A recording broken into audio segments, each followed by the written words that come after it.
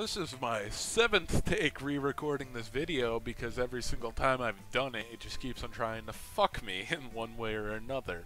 So, I'm going to make this video short and sweet. I'm going to already assume you have Xemu installed, you've already figured out, oh, this is where I get the BIOS from and where to get the game from. I'm not going to show you how to do any of that. You're going to have to figure that out on your own. But if you want to play Spy vs. Spy Online, this is probably the easiest way to do it, because you won't have to mess with X-Link or anything like that. So, all you have to do is go to Machine. Not that. You go to Machine, you go to Network, and then you go, obviously, to Network. You want to change the attached to UDP tunnel. Then you want to change the remote address and the bind address to... I think the bind address is basically the same on all three of the official Xemu servers.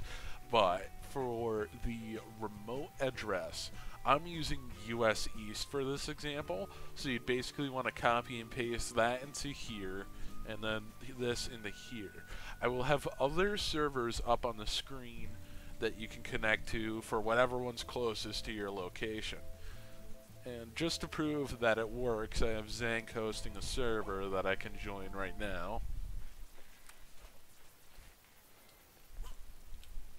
He's upstairs.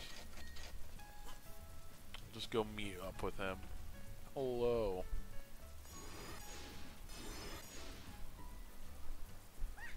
Alright, I'm gonna go kill myself. That's the end of the video. Have fun.